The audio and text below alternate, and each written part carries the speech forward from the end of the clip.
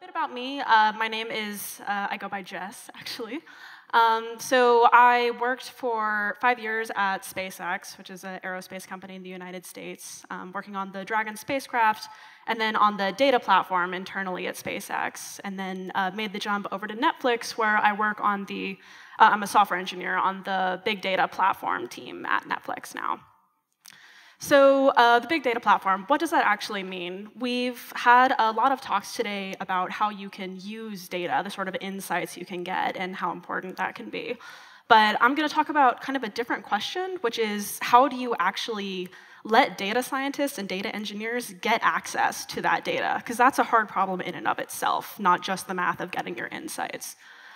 So Netflix has been around since 1997, actually, more than 20 years, and it's gone from this relatively small company that will mail you DVDs, you can rent DVDs from them, to now a huge streaming company that is a quarter of the traffic on the internet and has over 100 million active subscribers around the world. So that means that the data platform isn't just one thing. It actually is a ton of different tools and services and applications that have been built over the last 20 years to do different tasks. So a few examples of that, we have a specific service for tracking the metadata of our data, so figuring out where does the data belong, who is the responsible engineer for it, the lineage of data, so who's accessing what and when and why. A way to schedule jobs, so to have a script run every 24 hours and run the same analysis over and over. Things of that sort, many, many others, but just a few examples. And that also means it's not just one type of thing. We've got all these different services that all work in very different ways because they were developed by different teams at different times for different goals. So some are traditional REST APIs where you send a request, you get back your data. Some are just raw databases where the user needs to connect to the database, run a query, and get the data back themselves. So many of the projects are open source, some are not, some are authenticated, some are not, some have metrics, some don't. There's really no common practice or common standards for all of these tools and services. So that means our data platform looks something like this. This is a small view of all of these projects are actually part of the big data platform right now. So the question then becomes, how should users interact with this platform? Our users are the data engineers and data scientists and algorithm engineers, anyone at Netflix who wants to get access to the data so they can run an analysis. So the easiest way to do this is you have a user who comes along and they somehow on their own figure out that, OK, I want to run a query, run some SQL query, and then I want to schedule that query to run on every 24 hours or something. The user somehow figures out that, OK, these are the two services I need. They figure out how to interact with them to get back to run the task that they need to. Easy. From my perspective, working on the data platform team, that's no extra work for me at all. I can just go home. But unfortunately, this is not very easy for the user. This is a really flat model. The users are completely responsible for everything. There's no interacting or intermediate layer between the user and the actual services that they want to interact with. But that burden is very high, because then they have to figure out the authentication method, the way of actually interacting with those services. It also means that we don't get consistent metrics, and we don't get consistent authentication across all of these services. That actually becomes a huge deal when you don't get metrics on your services because you don't know what's in use and what's not. That makes it very difficult to deprecate old services that aren't needed anymore, or to upgrade, to add new things or upgrade services, because you actually have to go to each individual user and either break their workflow, which they don't appreciate, or help them upgrade on a case-by-case basis. It ends up being a lot more work than it's actually worth. So the problem then becomes the users don't want to have to go to a bunch of different places to run their analyses. They want a single place where they can interact with all of the big data platform, all of these services. So then instead of this amalgam of different services and tools, you end up with a model more like this. This is the first solution that was built, called the Big Data Portal. So that was a UI, which was the portal itself, and then a Python library, which is actually called Craggle, after the crazy glue in the Lego movie, where the Craggle has Python classes that each individual one has the business logic for interacting with the underlying services. This is great for users because if they want to use a UI, they can. They've got a single UI they can go to interact with the data platform. Or if they want to programmatically do things, programmatically search for data or look at lineage or run jobs, they can just check out this Python library that's being used by the portal and run it themselves. It's a more organized way. So this is a screenshot of what the actual big data portal looks like. You can probably can't see, but across the top, there's different tabs that kind of correspond to some of the different services that we provide in the portal. So this actually works really great. Users have been very happy with this solution. But it also has some downsides. That Python library ends up being very, very complicated because it's got individual classes for each of our services. Each of those classes has a bunch of random methods and additions that users have requested over the years. You can only use Python, which is OK for most people. They can kind of pick up Python, but there are lots of people who want to use other things. They want to use R or Scala or Golang or Node or C++ or what have you. And still adding and deprecating services is really hard because a bunch of users have checked out this Python library and have it running on their laptops or their VMs across the company. Because that library is still interacting directly with the services, you still have to go out and make sure all those libraries get updated if you want to deprecate or add anything. And then the most important problem that kind of arose from what we saw of the usage of the big data portal is that a lot of users, and especially in the UI, they don't necessarily care about one specific thing in the portal. They actually care about the interaction between different services. And they don't just, they want to perform multiple tasks, all of which are interrelated. So this is a small example of what those relationships can look like. You have a user who will create some sort of scheduled job, something that runs every hour, every 24 hours. That job is responsible for writing data to a table or reading data from a table. So the job is related to the table. Then that table itself was also at one point created or owned by another user, maybe the same user, maybe someone different. But all these resources are interrelated. And these actually correspond to 3 different underlying services that are controlled by 3 different teams and accessed in 3 different ways. So we decided that instead of just sticking with the portal model, we would just make the attempt of writing an explicit model of the entire data platform as a graph, because these resources are so inherently connected already. So for that, we looked around at a few different solutions that are on the market for graph APIs, and we decided on this technology called GraphQL. It's really the most prevalent one out there right now. So GraphQL stands for a graph query language. It's actually a query language for your API, and it's a server-side runtime for actually executing those queries that are coming into the API. GraphQL was created at Facebook. Facebook actually has one big graph for modeling their entire platform. And it's now being picked up by many other big companies. GitHub recently switched their entire public API to be all based on GraphQL. So we know that it can handle the traffic of a big company with kind of the same data volume that Netflix might have. So the killer feature of GraphQL is that it lets you explicitly write a schema for the types, for the custom types in your platform, and the relationships between those types in your schema. So your schema definition is a very clean definition of what your platform is. And then you have a separate set of code called resolvers that are responsible for fulfilling the definitions in that schema. If this doesn't make sense right now, I'm going to show you an example in a minute that hopefully will clarify some things. So you've got your schema and your resolvers. And the other useful thing about GraphQL, it's not the same as REST, where you might have a bunch of different endpoints that all the users have to query different things to get different information. All of your queries are going through one single endpoint, because you can now define the data you want inside of your request instead of having to figure out what endpoints you're going to be going to. Great, so your model ends up looking something like this instead. So you've got your GraphQL API with your defined schema, and then the underlying resolvers that contain the business logic of how to connect to all the services.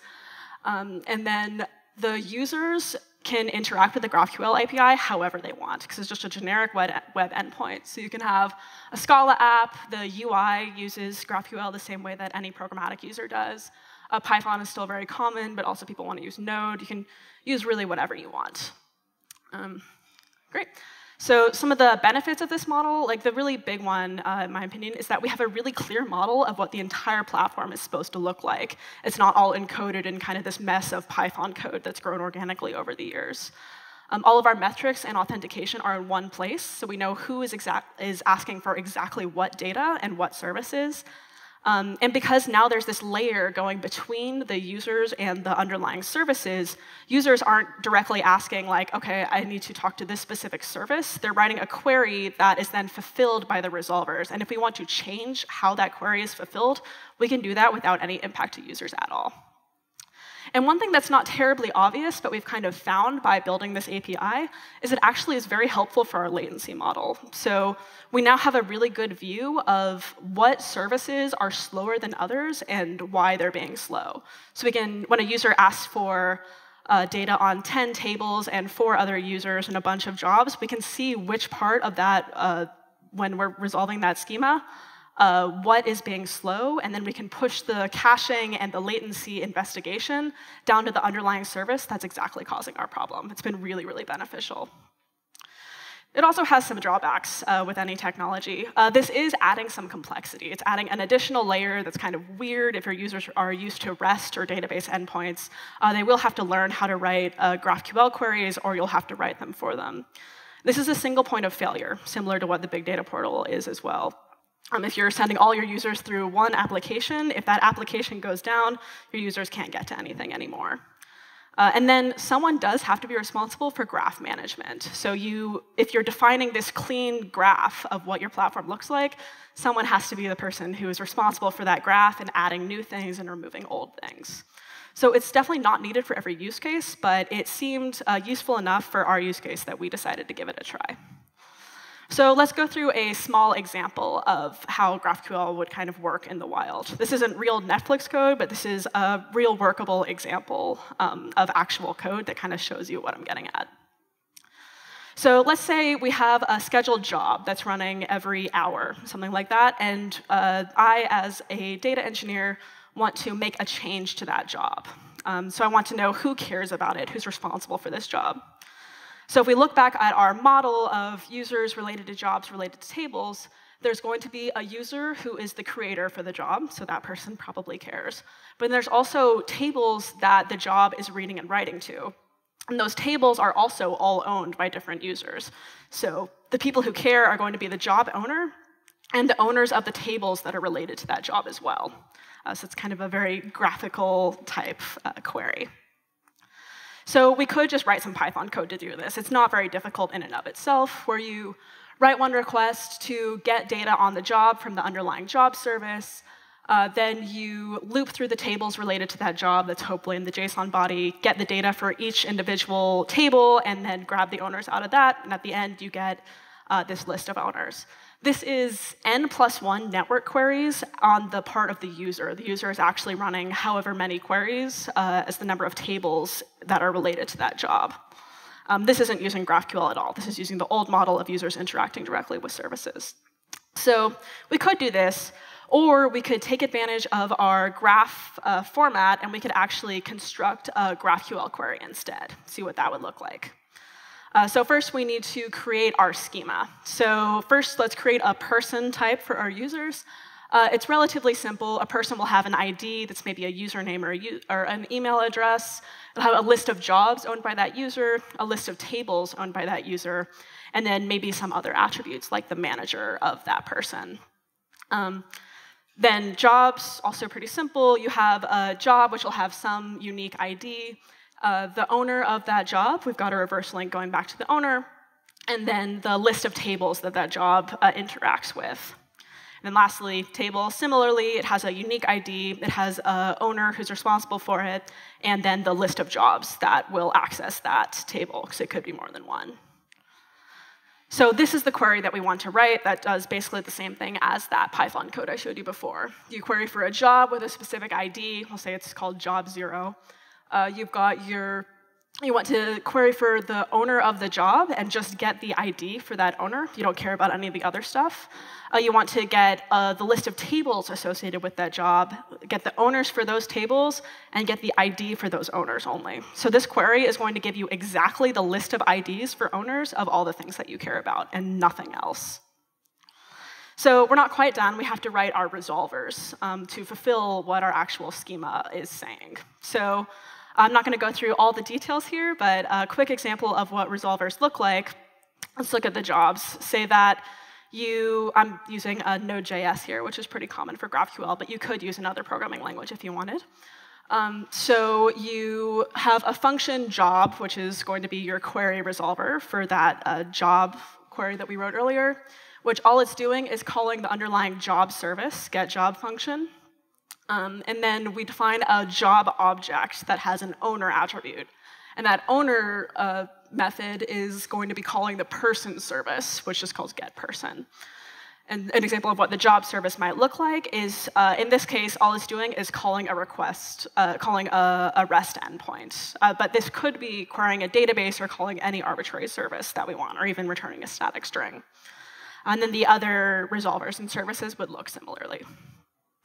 Great, so now that we have our query and our resolvers, we can look at our response. We've got the data that comes back is symmetrical with the query that you've sent. So you get back the owner of the job itself is someone named O. Monroe, and then the list of owners of the tables, it looks like there are 2 tables related to this job, and they're owned by K. Pride and L. Kinney. So you have exactly only the data that you asked for. Great. And this is exactly one call for the user. The user is not doing those n+1 calls anymore. They only have to make one network request for the data that they need.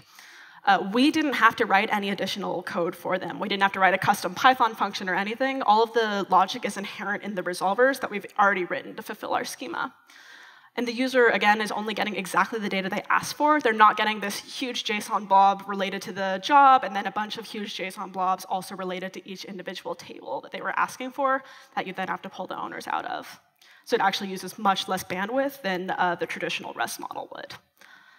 Great. So the common complaint is, won't this make my app slower? Like adding this new technology with resolvers that are doing weird things and you can't quite tell. And like I said before, if you're doing this right, not necessarily. The schema requests, the killer feature here is that they are just returning the small amount of data that the user asked for. The user has to be very explicit and intentional with what they need. We're not pulling back arbitrarily huge blobs of data. That actually ends up being much faster than the traditional model.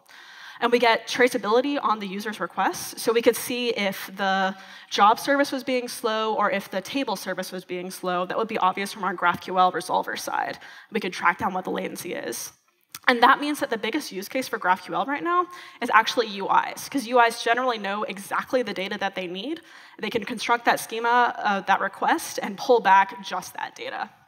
And mobile also uses this a lot, because they, again, care a lot about bandwidth and speed of requests. Great. So kind of in summary, GraphQL is not necessarily useful for everything, but it is very useful for modeling complex systems with a lot of inherent relationships between the resources that you care about. And if you do it right and don't just blindly jump into things, it can actually end up being a much better experience for users and for the developers. So great. Happy to take any questions. Yes, thank you.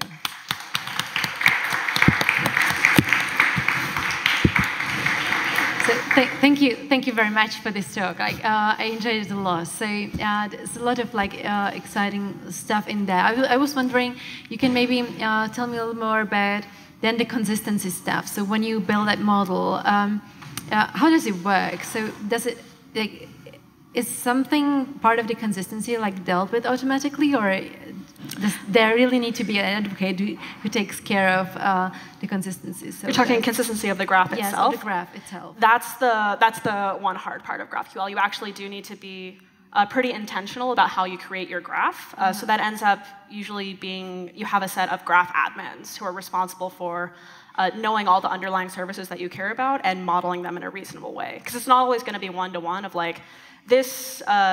this database has these fields, so we're going to exactly replicate that in the graph. Maybe you actually care about something high level that has a different set of fields. So it's really the responsibility of the person running the GraphQL application. And that's why GraphQL isn't necessarily needed for much simpler apps and smaller use cases, but it is useful if you've got a more complex scenario. Yeah, I was also like wondering, like if you do some kind of reasoning over what kind of scenarios it does, like, I mean, also trying to understand queries that people want to resolve through that, and trying to learn something from theirs. Like, what actually people want to know through this? Right, yeah, so figuring out what users want as opposed to what they say they want or what already exists is a really hard problem across all of technology. Yeah. So I didn't get into it at all in this talk, but there's a bunch of libraries that are used for tracking individual GraphQL requests and seeing what exactly people are asking for down to the field level. So if you've got a table object with a bunch of different attributes on it, and it turns out 3 of those attributes are never used, you'll be able to look at all the GraphQL queries that have been made in your application and see no one's actually using those fields, so we might as well deprecate them. And then similarly, you can see if there's some really complicated request that's taking forever that a bunch of users are saying, then you can see that in your history, see what the long polls are, and say, okay, maybe there's a better way we could be modeling this.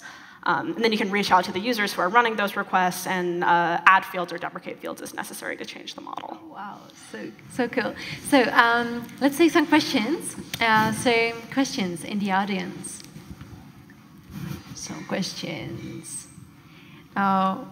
When I checked, I didn't have. Yeah, I have in the app a question asking, do you use an serverless approach with GraphQL?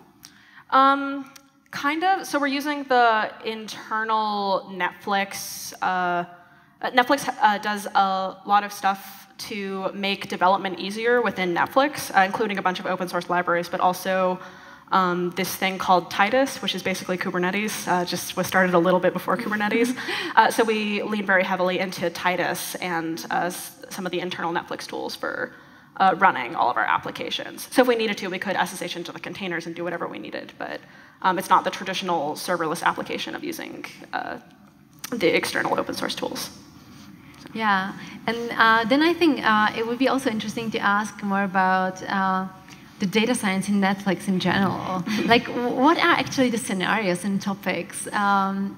Like, what kind of data are usually checked, and like, what are the questions that are most interesting? Right. So I'm not a great person to answer that question because I actually came to Netflix through a different route. I studied computer science in college and then went and worked in aerospace for several years, and then came to Netflix. But I've always been very software engineering oriented. I don't actually know that much about the data science, but I know how to build applications that users want to use and make things maintainable.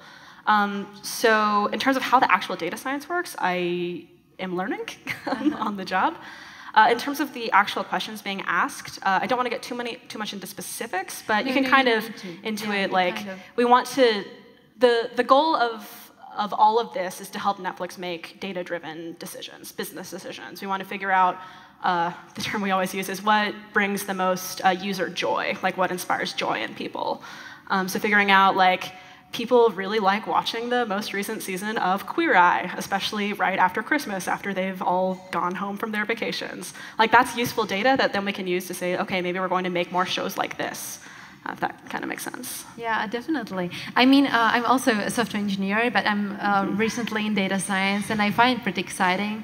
Also, I think it actually helps being a software engineer in data science. You look at things differently. Definitely. And also, I mean, for example, I'm now looking into process mining, for example. It's a different view of like looking into data, actually kind of posting hypotheses on the people behavior within systems and saying, okay, do they diverge from my expectations of how they behave, or like what are the anomalies? And this is actually crucially important also for security, because you can actually track down that there's something wrong happening, etc. Yeah. So I think that actually the mindset of software engineering and data science, that we look at different things, maybe bringing security in and bringing this one in, is actually very healthy and very useful. I think so. Yeah, and about the some question from the audience. I can talk forever, so but if there is some question from the audience, I can actually give you some space. Yeah, there's over there, right at the back. Yes, waving.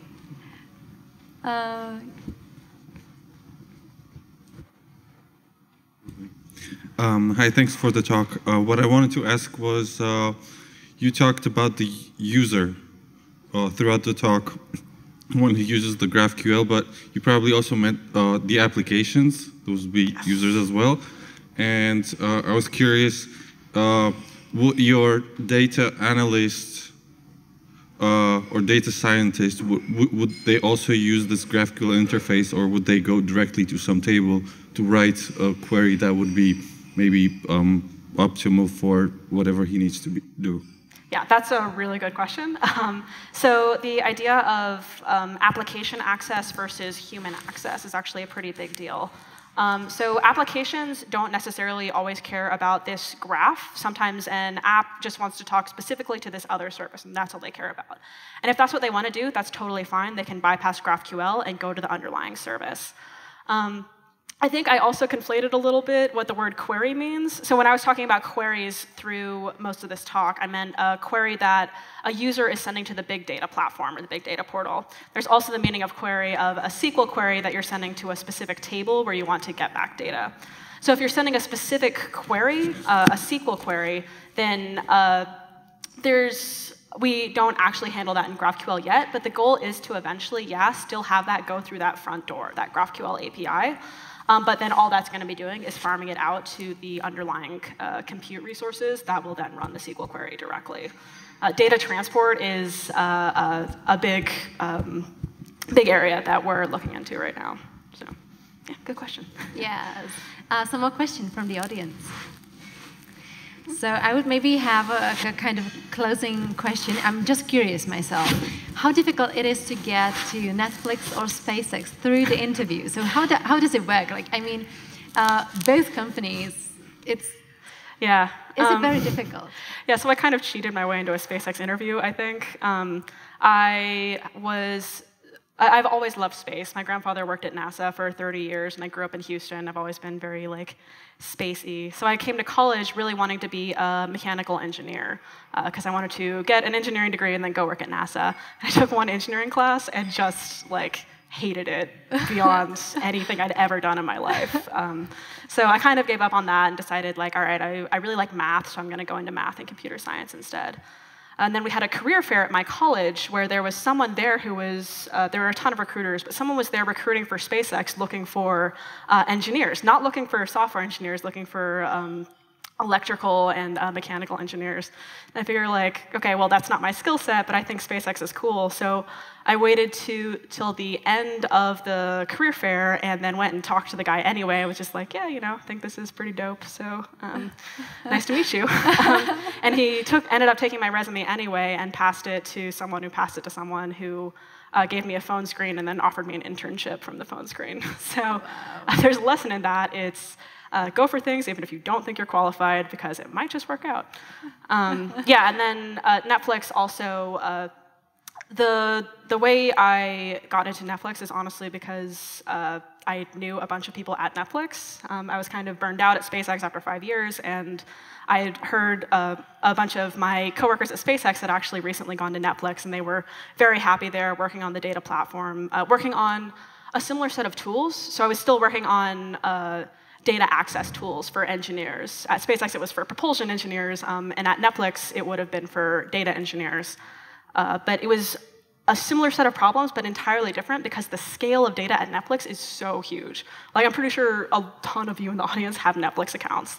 All of that feeds into the data platform at Netflix. So I was really curious about that, emailed a few people, and ended up getting through the interview process and getting a job. So yeah, leaning into networking also is unfortunately really helpful because I think it does impact the diversity of the workforce. If you are just relying on friends of friends of friends, it's a great way to have 90 white guys who all went to Princeton, but it really is helpful in the real world. So good job coming to conferences and making connections, because this is the right way to do it. Yeah, and actually, I think that this is actually good as an invitation to the lightning talks, because still maybe there are some free slots where you can just come up and tell a bit of your story, and through that getting known to other people and actually ask for some interaction after that. So thank you very much for coming. Thank you once again.